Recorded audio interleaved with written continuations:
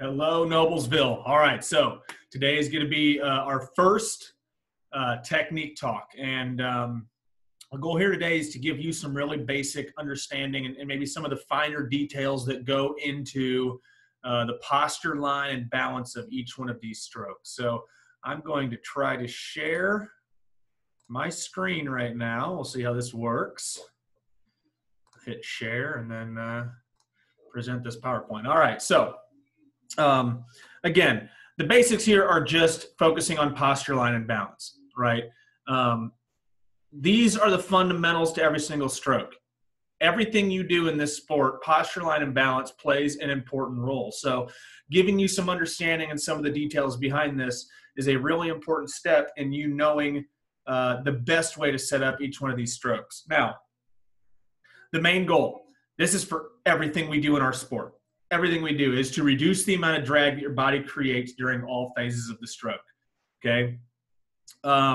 We are in a unique situation as swimmers in that we move through a substance that is way more dense and creates a lot more drag than swimmers that are not in water. So obviously, you can run 100 meters a lot faster than you can swim 100 meters. And the main point, and one of the biggest points behind that is just what you are moving through. All right, so obviously the water creates a lot of drag. So as swimmers, we have to figure out ways to reduce that amount of drag the body creates during everything we do. So the best swimmers in the world are the best in the world at reducing drag. And that is the main point that you have to understand about what we do in swimming. So the components to all of this are posture, line, and balance. So what do those three things mean? So your posture is your body's positioning without the orientation of the surface of the water. So if everyone stands up really tall right now, wherever you're at, and make sure you stick your chest out a little bit, pull your belly button in, you stand nice and straight as you can be, that's your posture.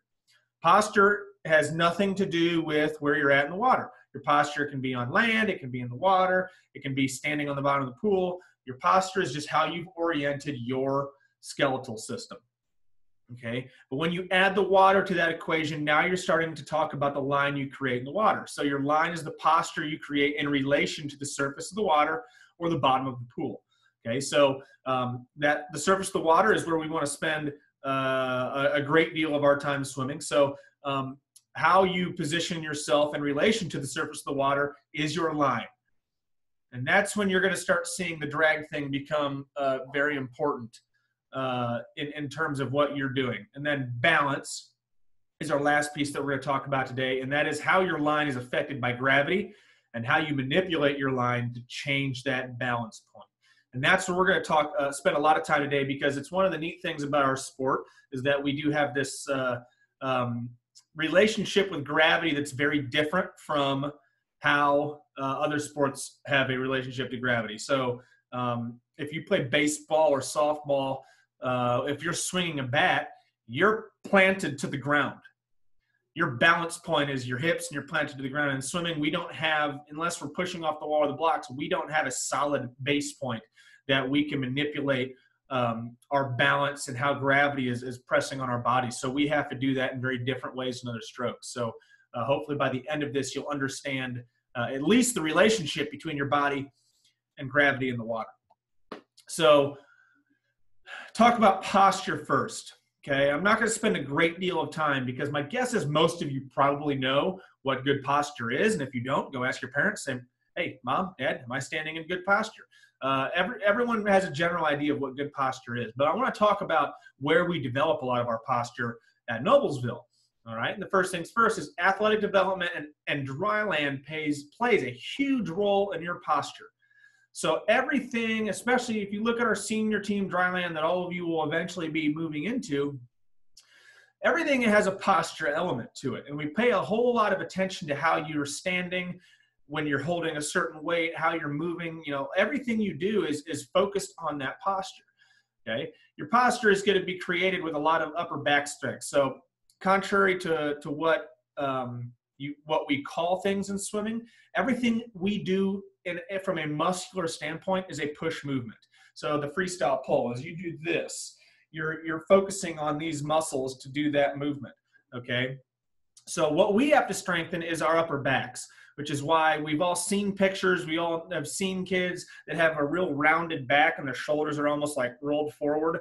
That is a lack of upper back strength. So we have to spend a lot of time putting a lot of focus on our upper back strength. So in our dry lands, a lot of the movements we've been having you do, scapular push-ups. That is one of those movements that you see a lot of that upper back strength, working those little tiny muscles in your upper back. The other things we do is like prone TYA, like those reverse flies. Those things are working on those upper back muscles. We do a lot of pull-ups. In the senior team, you'll see a lot of pull-ups. We do a lot of rows. We do a lot of high pulls. These are things that we do as swimmers grow and develop that focus on strengthening the upper back so that we can counteract everything we do as swimmers that likes to pull our shoulders forward. Okay, so that upper back strength plays a huge role in your posture in the water. If you have a strong upper back that can pull your shoulder blades back in together, you can hold a really nice line. But if you have that rounded back, sometimes it's difficult for you just to hold a good posture and then apply that to your line. Some other questions I love to ask swimmers about posture. How are you sitting in your chair?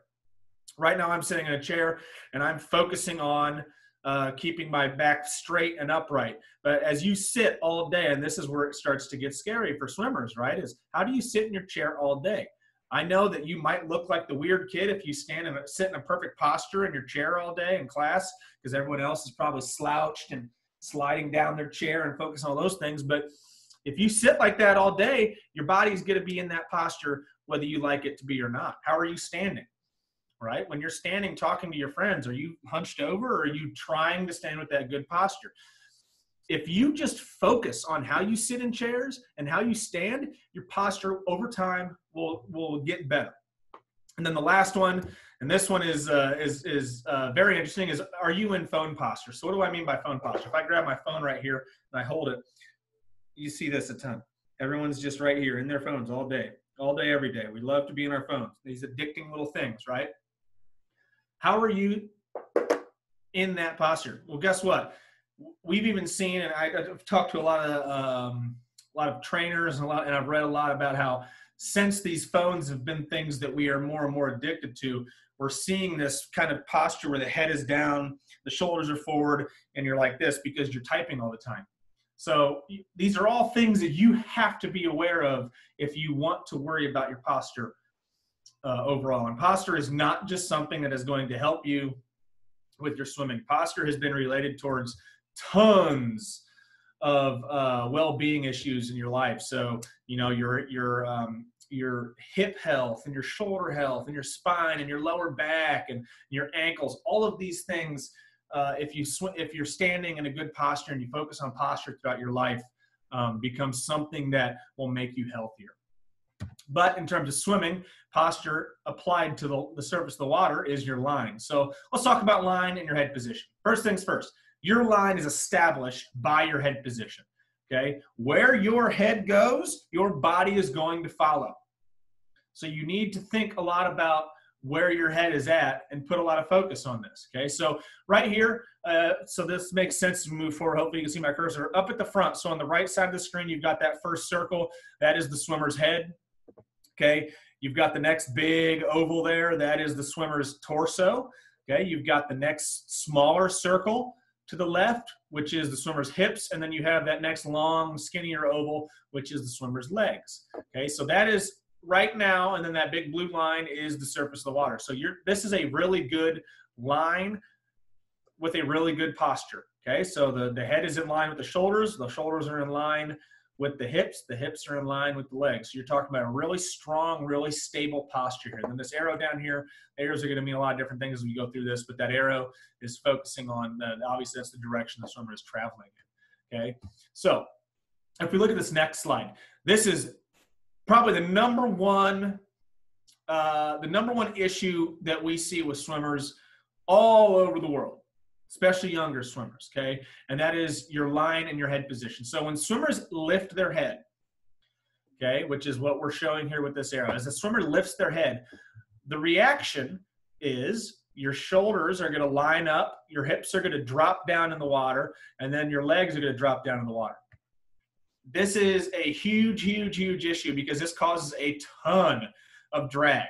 So think about it. If you're trying to move forward right now, all the water that you are going to be trying to slip through is going to get hit with your torso, hit with your hips, hit with your legs. All of these things are going to drag through the water. And it is all because you've lifted your head up. All right. And there's a lot of reasons why kids lift their head up, but just understanding what happens as you lift your head is something else has to happen.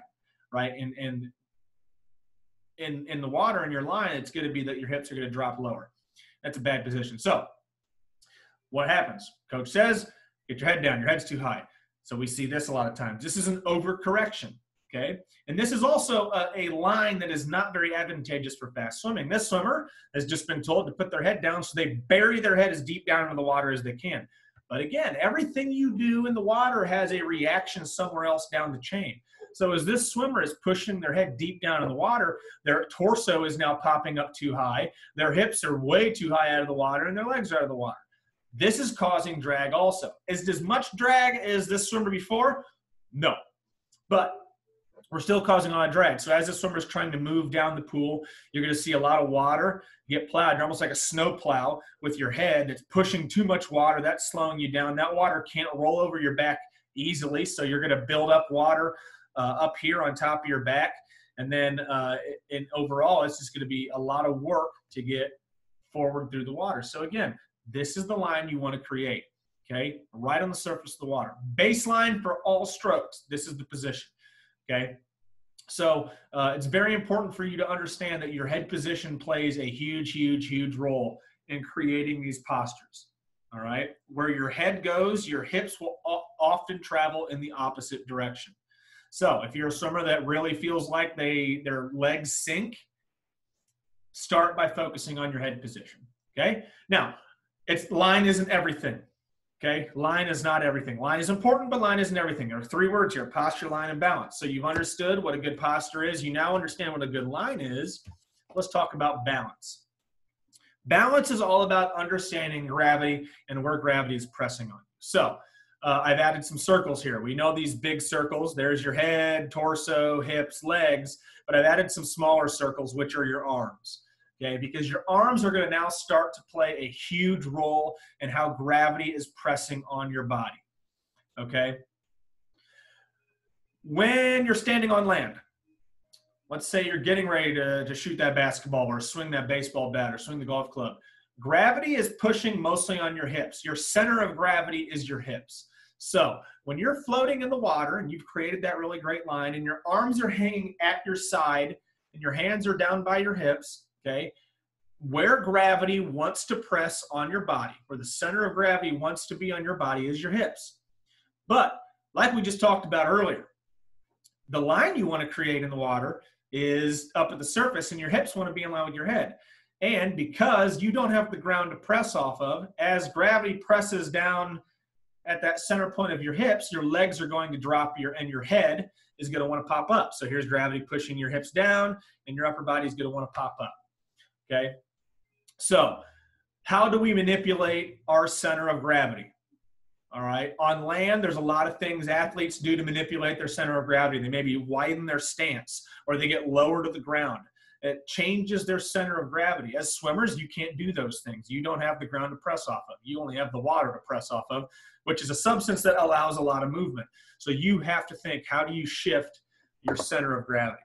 So the next picture here is getting your arms extended overhead. So that swimmer has now moved their arms. See their hands up front here. The line is still in create. This is a streamline position or a position 11 kicking position. That's why we do a lot of position 11 kick. But the reason for that is when you move your arms up over your head this way, your center of gravity in the water shifts from your hips to right about your sternum.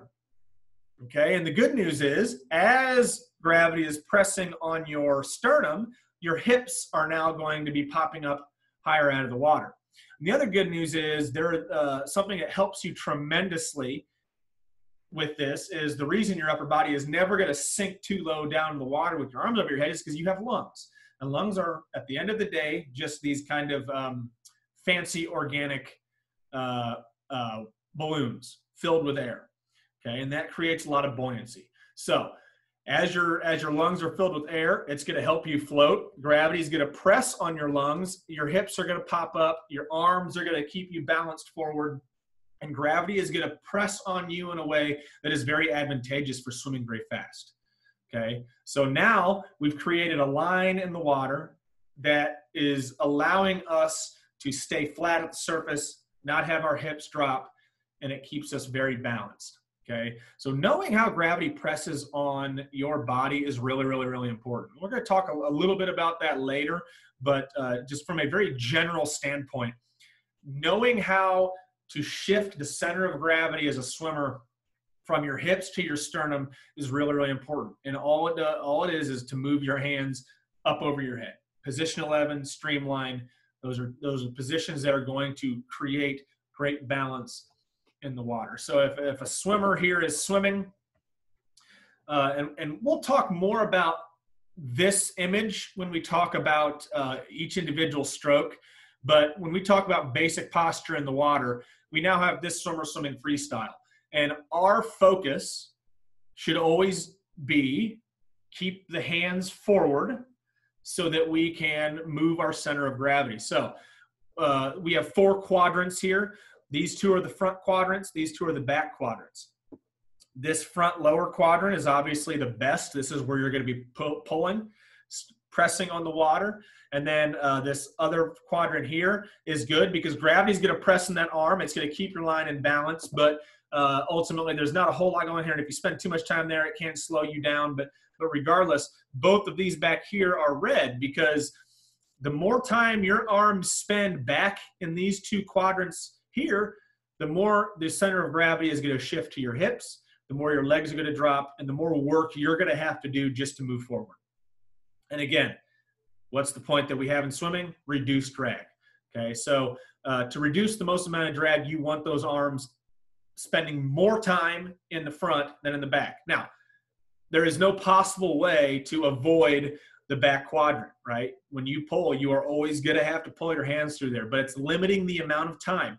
And if you have one hand back here at the hips, can you counteract that by having another hand up here in the front quadrant, right? So these are the things that you've got to understand about basic posture in the water, okay? The next point is a quick one, and it's just getting narrow. Okay, so now you're looking at a swimmer from directly straight on. So this person is coming straight at you. And when we talk about reducing drag, and this isn't so much talking about posture, line, and balance, right? We're going to assume that this swimmer here is swimming in a really great posture, line, and balance. But when we talk about getting narrow, you got to talk about rotation.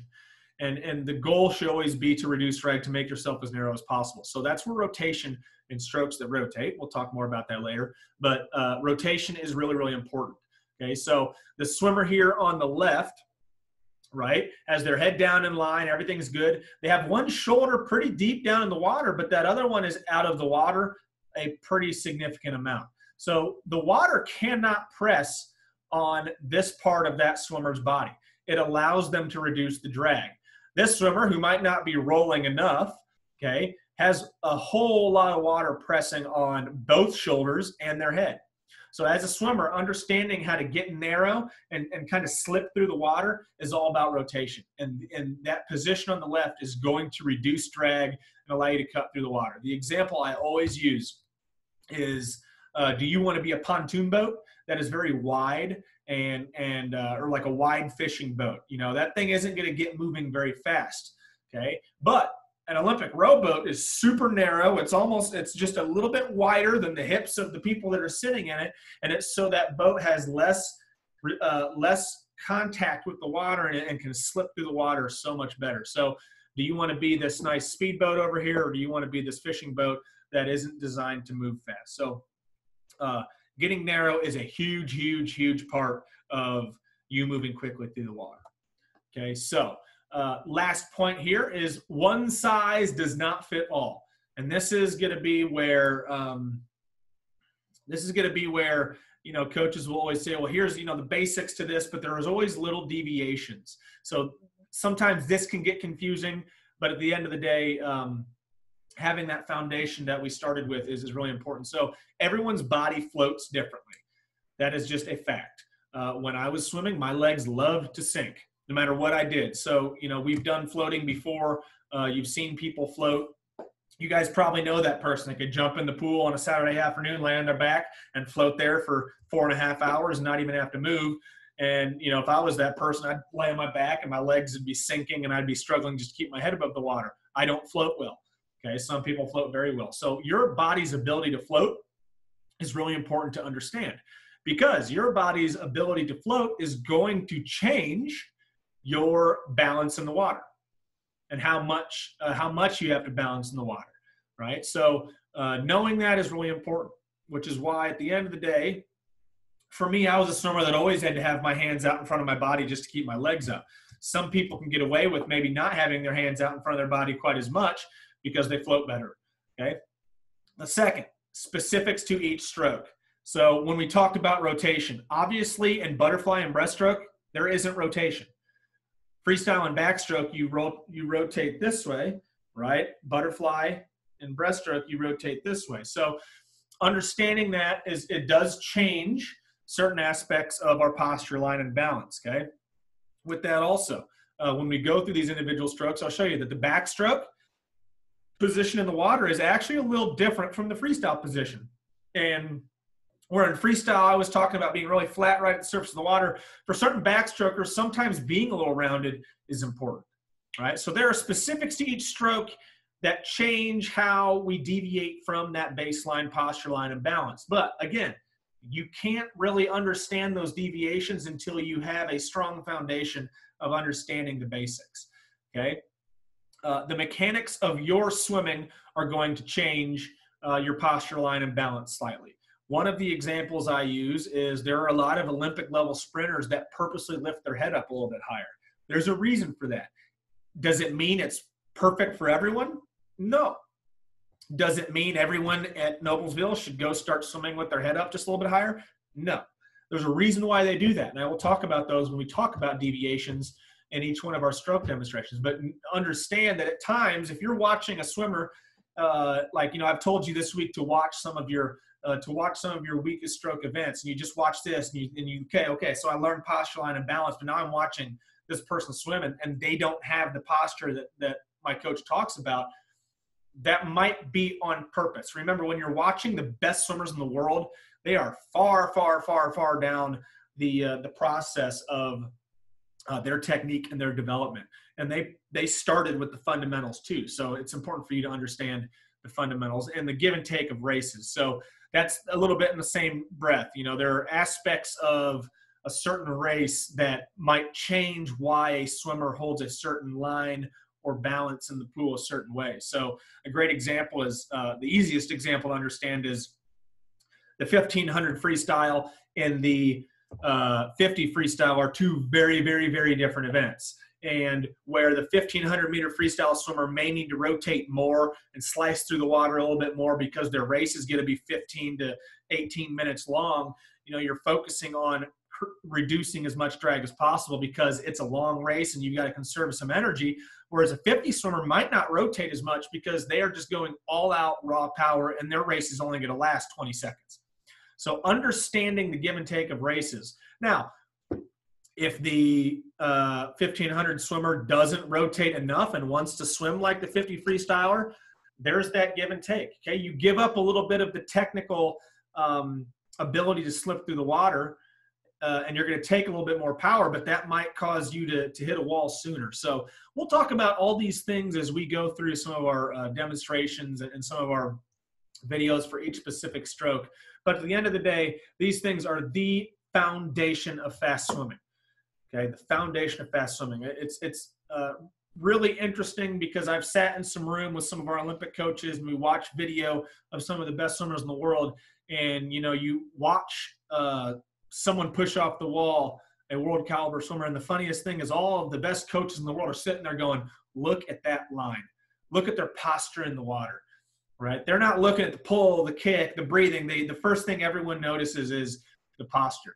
And my last note with that in mind is we all remember when Glenn Mills came in December and spent a few days with our team. And I think it's really important. One of the first things he told me when I first met him on the pool deck many, many years ago was the first thing he looks at is how a swimmer pushes off the wall. And swimmers that push off the wall with a great body line, great posture, great balance, they hold that line, they glide, they're underwater. He knows that swimmer is going to focus more the entire length down the pool than the swimmer that pushes off with a sloppy line, sloppy balance, and just starts getting right into it. So hopefully you guys get some good understanding of posture, line, and balance here. If you have any questions, reach out to your coaches. All right, send them a quick email. Say, can you explain this to me? Or what are ways that I can work on this in practice? Or is this something that I need to work on? Talk to your coaches. Hear from them. They are a resource for you, especially during this time when we can't be in the water. You asking those questions, your coaches, is going to be a huge, huge, huge benefit. So the next video I'm going to do technique-wise is going to be on freestyle. There will always be a recap of the posture, line, and balance, but we'll start talking about some of the basics with that. So hopefully you guys enjoyed this. Hopefully it's going to help you. You younger swimmers, take some notes. If you, like I've talked about with a lot of the goal setting stuff, a lot of those things, having a notebook to write down a lot of these things is really important. But hopefully you guys take a lot from this and then think about it so that when you get back into the pool, it's something that you can start working on right away and get a huge amount of benefit from. So until then, I will talk to you guys later.